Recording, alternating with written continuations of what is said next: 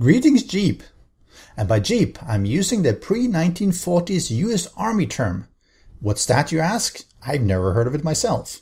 I did hear, however, that the term Jeep was in use previously since quite a long time back, and I did some quick searches, and while Wiki isn't always the most factual site, it did reference it from a book which explains it. And why does it matter? Not much, I suppose, other than as part of discussion whether it will be called a Jeep or something else in the game. Trademarks and all of that, legal exposure and what have you. But pickup truck would be working too, even if it's the official name, because we could then unofficially still call it the Jeep, and we wouldn't be getting the fun pimps in any trouble. So we will be covering the pickup truck, also known as the Jeep, in the 7 Days to Die Alpha 17 pre-talk series. Let's spend a minute listening to Madmole. So this is a concept drawing of the off-road vehicle we're going to be working on. We've actually started modeling it, and it's going to go in the game as soon as it's ready. Pretty cool. Off-road vehicle, I don't know.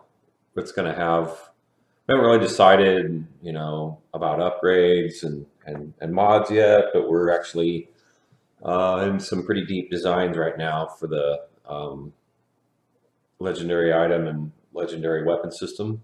So it's going to have, we're going to allow mods on weapons and attachments, it sounds like, but the final verdict on that, we're going to have them. It's just deciding a few things about it. But anyway, whatever we kind of end up landing with on guns, we want to basically use that same template for the vehicles. So, upgrades and mods will be a thing for vehicles as well. So without further ado, here we are. Now this car isn't rigged, it's your normal car that we've always had in the game. So we just packed it in. It doesn't have real suspension with moving parts and everything, but it serves a purpose for this. Demonstrate. It doesn't have its own sounds or nothing. It's just in there, but we've got drivable cars now. They're pretty cool.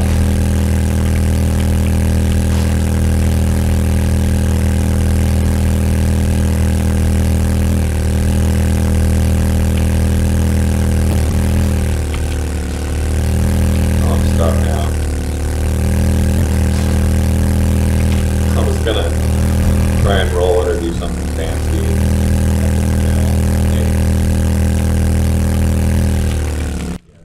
So the plan appears to be to have some sort of unified mod system, not just for guns, but something similar for the vehicles. I suppose it allows for a lot of different types of upgrades without them all being individual items, and instead of having properties to allow variety in a large quantity of upgrades. It does sound pretty cool, and hopefully it's something they implement in a nice fashion.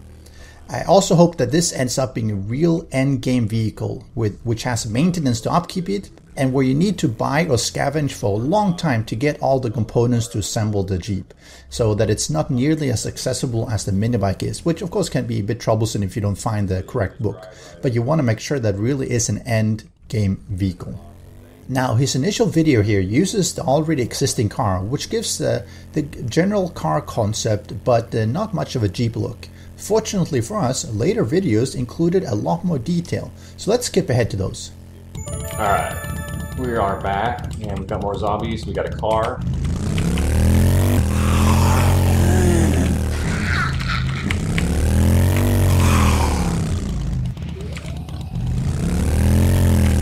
They take damage when they're hit.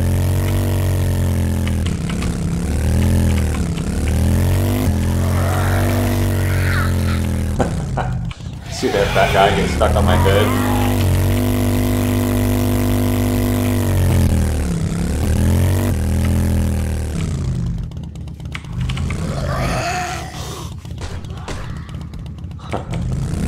As you can see, it's pretty realistic. They get up based on whether they fall on their top or their bottom or whatever. They pick the nearest animation and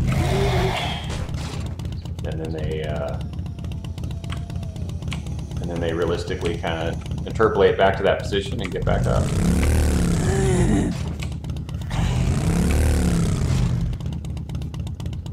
Looks pretty good.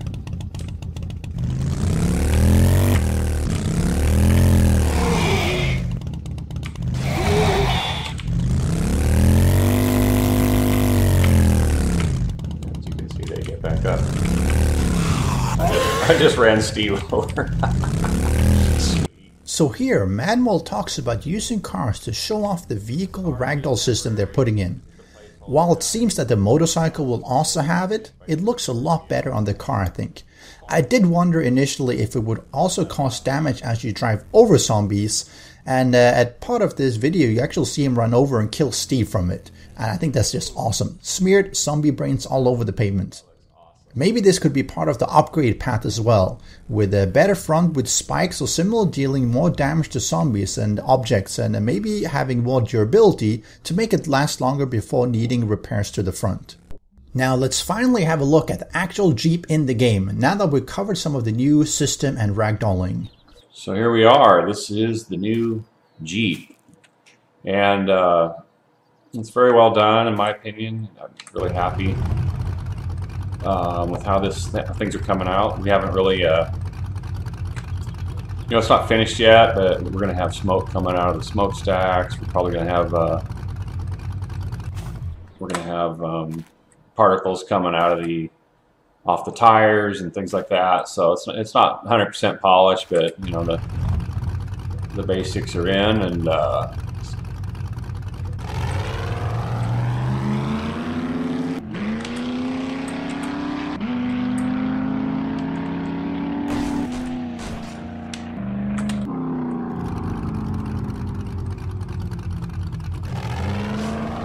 one thing that's cool is you can smash blocks with it.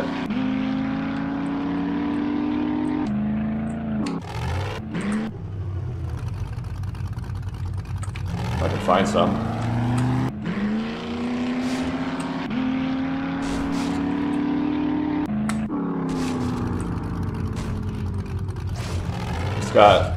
You can see that there I broke one. You can see that the wheels have a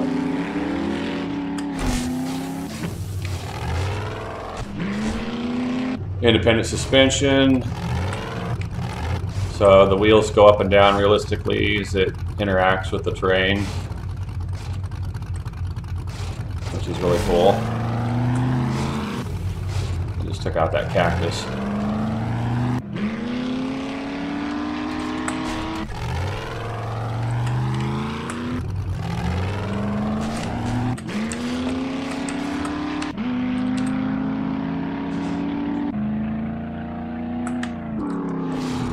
Oh, big hole there.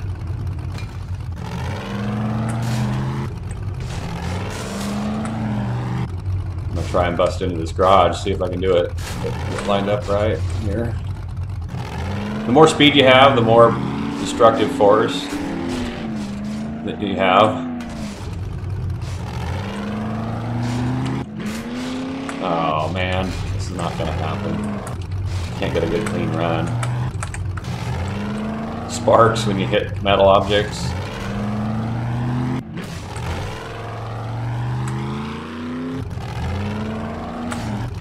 Yeah, well, if I should have set something up better, but essentially if I could hit this full speed, I could have plowed right through it. We're still tuning a lot of this stuff, but it's kind of cool. Oh, don't fall in there. And of course, what's immediately evident is that it really looks like a Jeep. Finally, yucca fruit is not blocking movement, which is great news. Handling is a little bit weird though. It does jump around a lot as it hits small items, even a cactus, but at least it's improved. It does appear to be destroying some blocks that it runs over or into them, but it is quite clunky actually. But I guess it's just still early on as far as the physics and interacting with objects. It does give a good idea of where this is going and what you could reasonably expect it to be doing when it's been completed.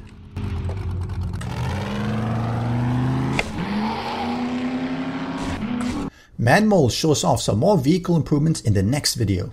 Alright, so let's take the Jeep for a cruise. Show you some of the improvements. Oh, yeah, that hurts when a Jeep lands on your head.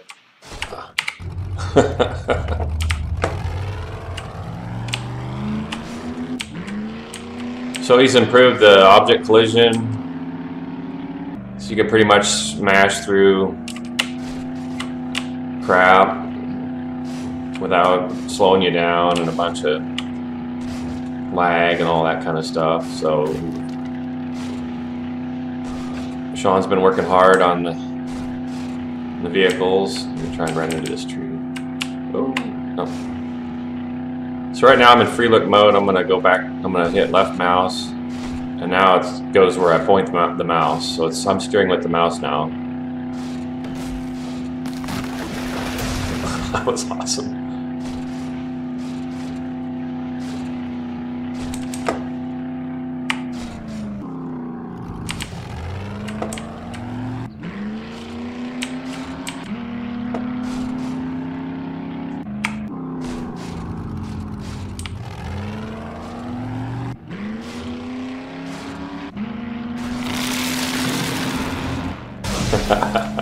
That's great.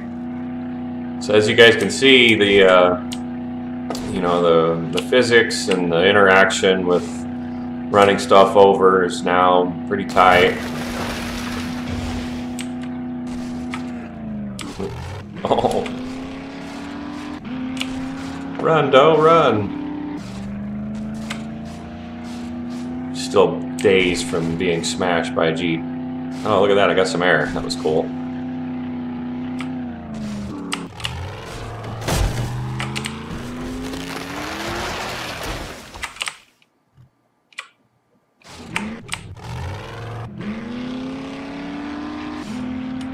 There's a road. Uh-oh, don't hit that. So I think we've improved the explosion logic too now, so used to smash into a car and it would leave a huge crater. I'm just running over these trash bags and go poof.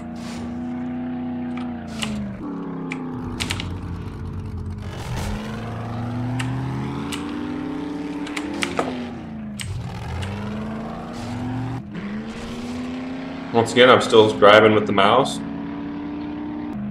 As you can see, the vehicle collision system is a lot smoother by far, and Madmole shows off the free look mode and mouse steering, which is something people have been asking for I think quite a long time.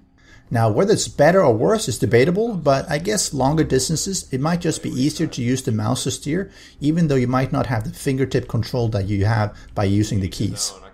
It does appear to be easy to change between the modes, so I guess that's a big plus. It looks to be an awesome way to cruise with your friends, all together going for a loot run, and hopefully it comes with a big storage compartment so that you can save time and not be forced to go back to base to unload as often as we have to right now with the minibike. It would do away with a lot of the complaints tied to having a too small backpack, for instance, as well. Also noticeable in the video was the Jeep running down a small tree at speed, even though a tall tree at low speed stopped him momentarily. At least it looked a lot more polished. Speaking of polished, there's more of this from Madmole. Now, Madmole isn't talking about the Jeep here, he's talking about the new terrain generation and the tools, but the driving looks pretty slick. The vehicle seems to run very well and is not being blocked by anything and everything like the minibikes in Alpha 16R.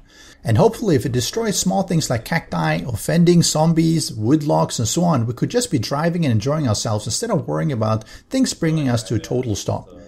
The vehicle physics really have taken a big step forward. It's a lot smoother and it drives better.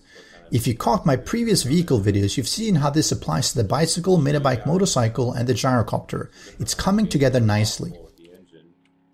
Now, while I'm really happy to see the new vehicles, one item that really has to be improved is the client-server syncing bugs which currently plague, and in some cases cripple, vehicle usage on especially multiplayer servers. If you've only played single player, you might not have run across this extensively, but what happens in multiplayer games is that as the player count on a server goes up, the risks of the minibike bugging out also increases. It was highlighted in previous comment that Madmole had mentioned fixing this in one of the videos, but I simply could not locate that reference. So if you have it, do link the video and timestamp for my reference please. But to give you an idea, there are two things that currently happen in 7 Days to Die for vehicles. Firstly, as you drive, the chunks load, and the game server and client periodically sync up your location, and this often causes you to walk backwards to a prior point, and you continue from there. This rubber banding happens once in a while, and it's not a big issue, but it can be quite prevalent and happen every few seconds when it gets bad. Connected to this is the mini bike warping when you step off. What happens is that you drive, you step off the vehicle, and when the client and server has synced it up, it looks weird, it rubber bands, and it ends up somewhere nearby. This then brings us to the second main point, and they're probably partially connected in that somehow the server and client desyncs your location, and your mini bike might end up in an impassable area such as a hillside, or even stuck inside a trader's building. Or worse, the game decides you are actually driving through solid blocks, letting you sink into the ground partially or fully. As you can see here, this is what happened. I got stuck, and while exiting the vehicle is fine for the player, often you have to then dig out the mini bike, which becomes impossible if, say, it's at a trader area. At worst, you don't just get stuck, you fall through the world. That can be very nasty. Being bugs, I really do hope that they're fixed, as losing your bicycle is less of an issue, but your shiny motorcycle or Jeep, that would be really more than just annoying. Still, if the new vehicle physics and terrain system fixes this properly, we'll finally be rid of one of the most annoying things happening in multiplayer games. So with this, we've covered all the vehicles that seem to be making it into Alpha 17. Hopefully Alpha 18 gives us boats. And I wouldn't mind a train on tracks, but let's not get too ahead of ourselves. What do you think of the Jeep as they polish it? What do you feel is critical for balance reasons, or features, or handling in general to make it a great addition and not merely a good addition to the game?